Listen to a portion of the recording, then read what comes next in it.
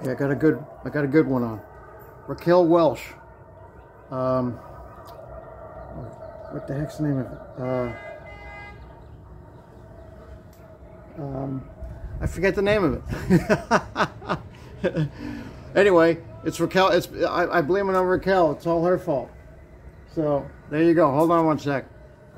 Okay, I had to cheat and go back and look at it. The Fantastic Voyage, 1966.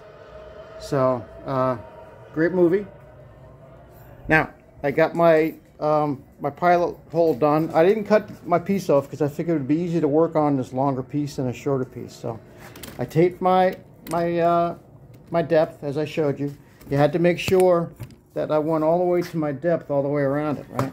So let's pull this out.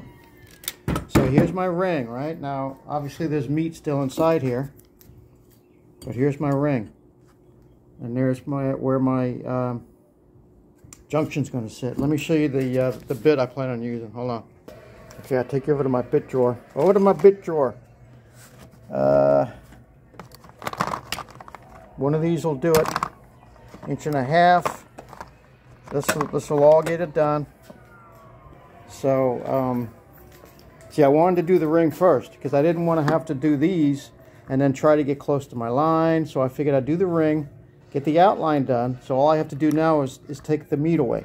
That's what I want to do. I want to drill the meat out, and that's the only way I can think of doing it without hammer and chisel, and that'll be silly, right? So I'm going to use these and just sequentially go down, and I'll tape off the depth just like I did on my hole, and then we'll just do it until we get everything. Now I may have to clean up the bottom of it with a chisel, but we'll see when we get there.